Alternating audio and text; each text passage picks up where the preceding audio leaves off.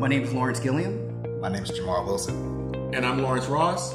Welcome to the Metaphor Club. Gerald Rawls, who's another partner at the Metaphor Club. We are a creative co-working space in one of the last bastions of the Black community. Being the Crenshaw district, Baldwin Hills River Park, it was key to continue to build businesses, especially on this corridor, that reflect our culture. Everything is meta for us. Yeah. And so Meta Reads, it is our monthly cold table read. We have event space, podcast space, and then obviously the writing lab. We've had folks across the spectrum, small business owners, creatives, academics. We have people finish their doctoral work here.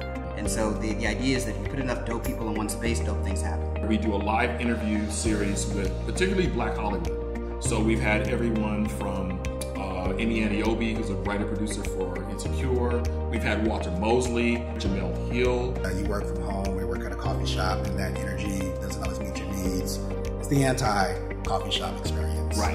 It's a communal experience where you are being supported, encouraged.